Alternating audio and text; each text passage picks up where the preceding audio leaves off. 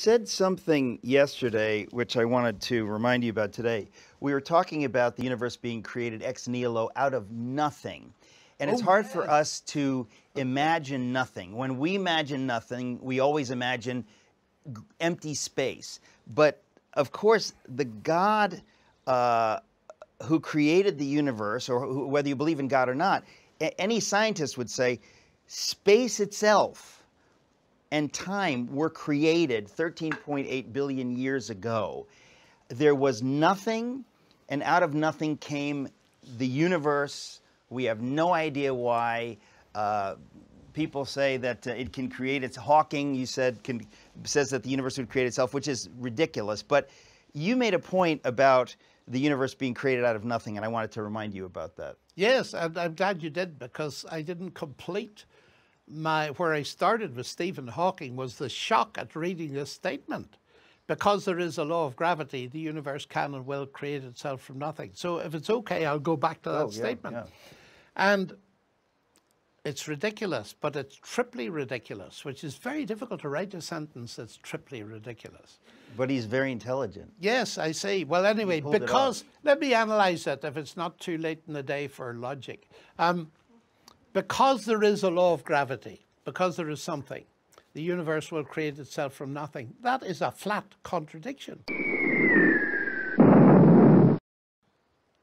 Because there is something, law of gravity, the universe will create itself from nothing. Contradiction. That wipes it out completely. In other words, gravity itself can't pre-exist in other words, isn't he assuming that gravity pre-exists the universe? He's saying something very interesting. He doesn't say because gravity exists. If he'd said because gravity exists, the universe will create itself from nothing, that would have been worse. Okay. Because gravity is something. Okay. He says because there is a law of gravity, but that's also something, but it's an abstract something. Yeah. But you see, what would gravity be what would a law of gravity mean if there was no gravity? Right. And this opens a window to something else that's heavy, utterly fascinating. It's not difficult, actually. You just think, Lewis got there first. Lewis taught me this years ago, that the laws of nature don't create anything. And because there is a law of gravity, is moving in that direction, that the law somehow creates something. Well, Lewis dealt with this brilliantly. And I can illustrate it by a lovely conversation. I had a very brief one with Peter Atkins, who's a great atheist physical chemist, written hundreds of brilliant textbooks. He's a very good expositor. After a debate at Oxford, I wasn't debating, I was listening. I said, Peter, what created the universe? Without hesitation, he said mathematics. And I was so caught off guard, I started to laugh. And that was very embarrassing for me. And he was not pleased. He said, why are you laughing? Well, I said, Peter, do you want an honest answer? He said, yes, I do. I said, because that's the stupidest thing I think I've ever heard. He said, why? Well, I said, honest, let me make it simple. 1 + 1 = 2. Did that ever put £2 in your pocket? Now, this is Lewis. And he points out this huge mistake that people think that the laws of mathematics or physics create things. Listen, he says, the laws of motion, Newton's laws of motion, will never move a billiard ball in the history of the universe. A person with a cue knew that. The law of motion describes its bounces for a while anyway, but it won't move it. And then he says, you know, you can do arithmetic from here to all eternity, and it'll never produce any money. You first get $1 and then another $1 and you'll have 2. But first get your dollars, because the laws are all at the form, if you've A and B, you'll get C. But you've got to get A and B first. And sometimes I try to make it slightly amusing. Well, it's a bit sad for people who've lived through the financial crisis, because our great financial crisis was caused in part by people who thought mathematics could create money. It doesn't. The mathematics just does the describing. So here's Hawking saying, a law of gravity is enough. It isn't.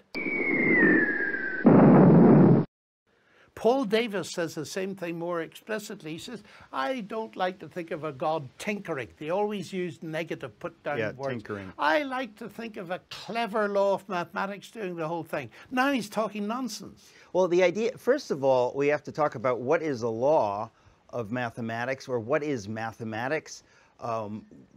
Is that not abstract? In other words, of course if, it's abstract. If we do not perceive these things in our minds, and it's immaterial, and write them on a piece of paper, what is it? Yes, exactly. It's completely, you know, you almost have to ask, if there weren't a human being to perceive the math, does the math exist? Yes, that is a very interesting question. If there weren't a mind, God's mind or our mind, to perceive the math, can the math exist without our perception of it? Yes.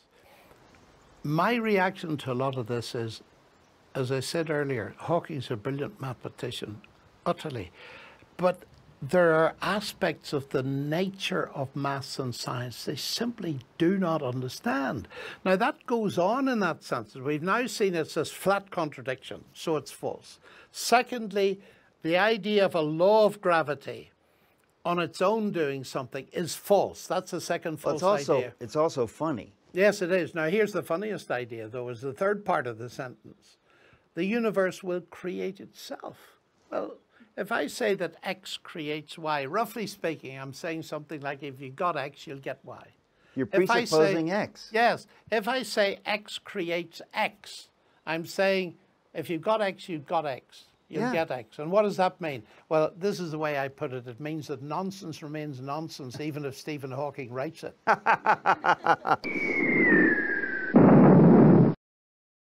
Wow. Now, here is the key argument of his book.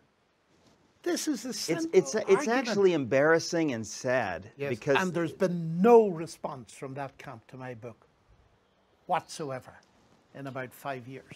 No. Well, again, this is why I do these little things, because we need to talk about these things more and force people to recognize that their gods, small g, like Stephen Hawking, have feet of clay.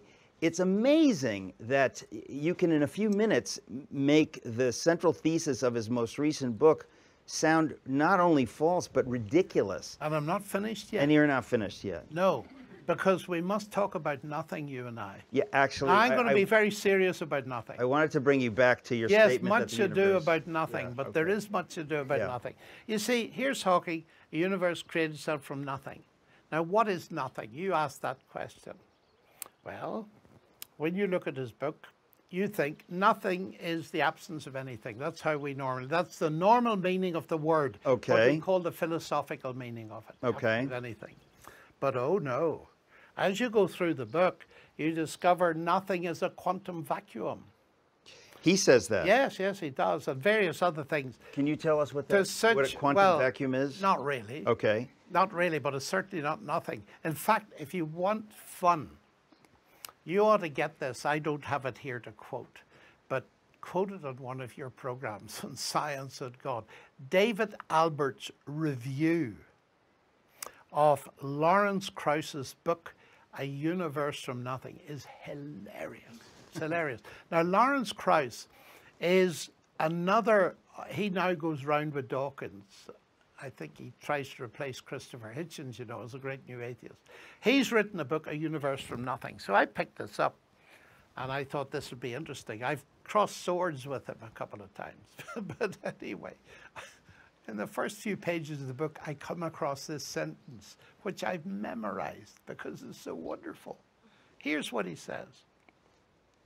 Because something is physical, nothing must be physical, especially if you define it as the absence of something. That is very interesting. What? That is very interesting. It's utter nonsense. Well, of course it is, but it is saying that it's insisting that it's almost making nothingness sound purely subjective. In other words, it's only our perception of nothingness through a materialistic lens. How do you talk about nothingness? Yes, because he's desperate. And the reason he's desperate, let's stand back for this. There's a big canvas here. the irony of all of this is that the current views, although some of them are changing at the moment, but let's take the average state at the moment, is that the universe started, as you said, space-time started 13.45 billion years ago. And there was nothing. Nothing. Now, that means, here's the big question that Leibniz asked. Why is there something rather than nothing? Now, so long as you believe in an eternal universe, you don't have a problem. Yeah. The problem is now created. How do you get a universe from nothing? Hence all these books addressing this question, nothing. Everyone I have read talks nonsense. Now, this is very interesting. To get rid of the obvious answer, which I'll come to in a moment, they redefine nothing. That's the way it's done. You redefine nothing. And this idea that because something is physical, nothing must be, that is just sheer nonsense. It has no meaning whatsoever. And he goes on through the book and all sorts of definitions of nothing. And David Albert has this marvelous review, and he points out that the very last thing their nothing is nothing. But I got invited to the Harvard MIT Faculty Club, of which you may have heard. And I was invited to have an open dialogue with Alan Guth. Now, Alan Guth is the world's leading cosmologist at MIT. Very nice man, and he's the inventor of the theory of inflation. That is the idea that a very, very short time after the Big Bang, there was a massive acceleration in the expansion of the universe and so on. And it explains certain things, and people still query it, of course. There's a lot of speculation, but nevertheless, he is immensely famous and deservedly so. And I was having this debate, and I was terrified, of course. He's the world's #1 cosmologist, and we're talking about things that involve God, which he didn't do, actually. His talk went like this: let me tell you about the origin of the universe and inflation and so on. And we had 15 minutes each. And in the last 30 seconds, he said, of course, if you want to add God to that, that's fine, but I prefer not to. That was the total about God. I talked about God. And received a lot of hostility, which was rather strange and such a erudite thing. But in the question session, I thought I'd ask him publicly. I said, Alan, you know, there's a question that I've been dying to ask someone of your eminence. Everybody is talking about nothing. And I said, tell us, when you use the word nothing in the context of the origin of the universe, do you mean what most of us mean by nothing? That is the absence of anything. He said, no, we do not. I said, thank you very much. So I know all about nothing. You see, as a result of that, it is massively fascinating that the only way to avoid God is foolishness.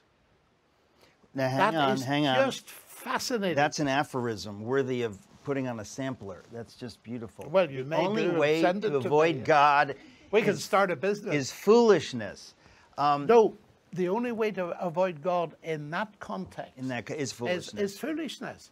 When you're dealing with the concept of nothing. But there's something I need to say here, because Christian people often say, well, what do you say? What is your answer as a Christian? And I've come to see this is important.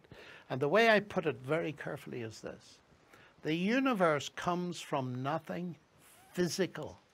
It does not come from nothing. It comes from God, who is not physical. And one of the great assertions of Scripture is that God is spirit.